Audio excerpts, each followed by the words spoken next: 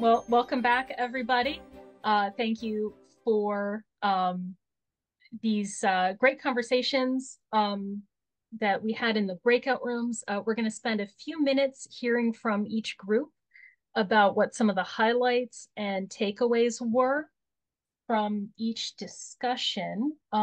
Is Nadia back in yet? Hi, Nadia. Do you want to go first and give us an Sure, overview of your group? sure. Well, we were a small but mighty group.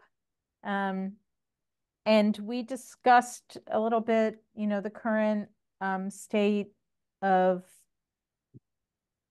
of play in New York and the fact that New York continues, as we were discussing in the body of this event too, continues to expand and build out compressor stations and other infrastructure and continues to have a very high gas consumption level. But at the same time, under its climate laws and other policies that are underway, like a green amendment, similar to what Pennsylvania has. So as those processes are underway, what are the opportunities to leverage health data and to bring that to bear? So we had a couple of ideas, and one of them is of course going back to the longstanding process of having public, whenever there's a public hearing or a comment period, using health data, making sure that that's integrated in what communities are arguing for.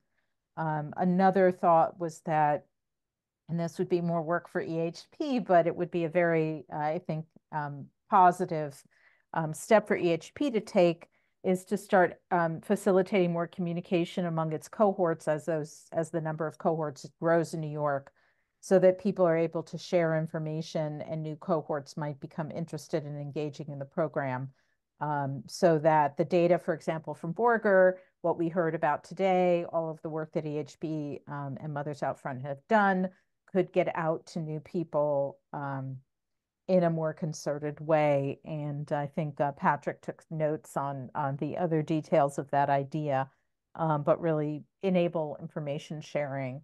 And then there was a little bit of discussion about the status of talking directly to the DEC as they contemplate permits and as these processes are underway, and little reminiscing about back in the day, in the early days of shale gas development. There were a lot of hearings and a lot of meetings with DEC, but the sense that everybody has is that that's not happening as much anymore.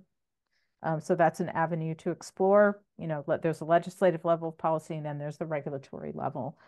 And then speaking of regulation, New York passed final regulations to reduce methane emissions from oil and gas a few years ago, and that was running parallel to the finalization of the rules by the EPA. And so there was some interest in following up on that and figuring out how those rules are being brought to bear around these compressor station expansions and whether they are considering some of the data that EHP has, or whether EHP would find an opening with the regulatory, again with DC, as they implement those rules, and there might be gaps for community advocates to consider. And I think I'll stop there. That's And I great, don't Nadia. know Thank if you. Amy Rosemarin or Amy Panic or Patrick had anything to add, or how we're doing on time, but that's my We report out. we are coming up very quickly to Okay, the end of our then I'll time. stop talking. But thank you. It sounds like you had a fantastic Mhm. conversation. Over in the health and wellness breakout group, we had a small but mighty group as well. A lot of different perspectives from climate engagement to engineering and the professional sector, and also in healthcare. We had two RNs in the group as well. And just at a high level, we saw themes around difficulty in engaging people in the issue, but then also keeping them engaged over a considerable amount of time.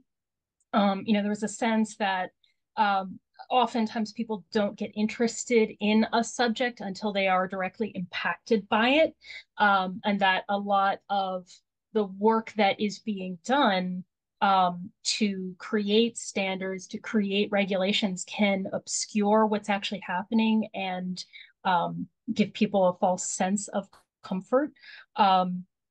And also that because of that false sense of comfort, health might not be the most effective way to start an engagement with a community unless their health is already being impacted. That climate is often getting more attention and more traction in creating movement for people before their health is impacted, which ultimately, in the role of a public health organization, we want to be interacting with people and protecting people before they are impacted by a given risk. So really, we heard a lot of calls for even doing climate mitigation and making sure that if we're extracting less fossil fuel from the ground, people are going to be impacted by it less, but also better engagement among health professionals, particularly nurses, to be getting involved in these efforts and educating them on ways that they can speak with and better engage their patients on these subjects. And since we are rapidly approaching the end of the time, I will leave it there and hand it over to Nathan for a recap from the data collection and analysis group. Thanks, Allison. I will be quick. We had a larger yet still mighty group. We had a lot of folks sharing their thoughts, which I greatly appreciated. People in our group were, interested in monitoring, specifically in a wide array of contexts, which I found interesting and exciting.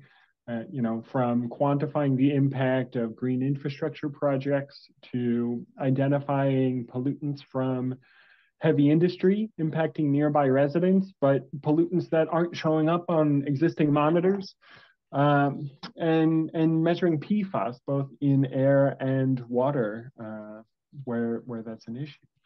We also discussed the impact of expansions to aging pipelines, including the associated expansion of compressor stations and safety concerns around the increase in gas movement through those pipelines.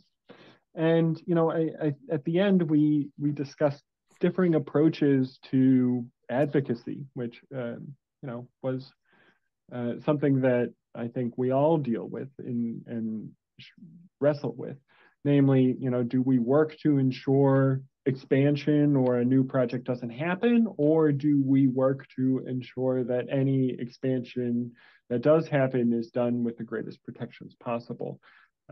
Not that we came to a determination that one is the way to go, but rather that both of these are good tools to have in the toolbox. So that's a high-level summary of what we went over. Thank you so much, Nathan. And thank you once again to everybody for participating in these discussions. Everything that you shared today is helping the rest of the group, not just EHP, but all of us get a better sense of how public health efforts can be more effective moving forward. So we can't thank you enough. And on that note, as we wrap up, I would like to thank once again our partners over at Grassroots Environmental Education. Thank you so much for being a fantastic partner in co-hosting this event. Thank you to our presenters today, Nathan, Taylor, and Stu, for sharing your knowledge with us. Thank you to Nadia and Nathan for facilitating breakout discussions, and everybody on the EHP team working behind the scenes the whole time to ensure the seamless flow of information between speakers and attendees across multiple sessions. We could not have done this without you. Very special thanks to the Park Foundation for their generous support and helping to make this event possible. And once again, to all of you, this event would not have happened without all of you attending and making this subject a priority in your own work.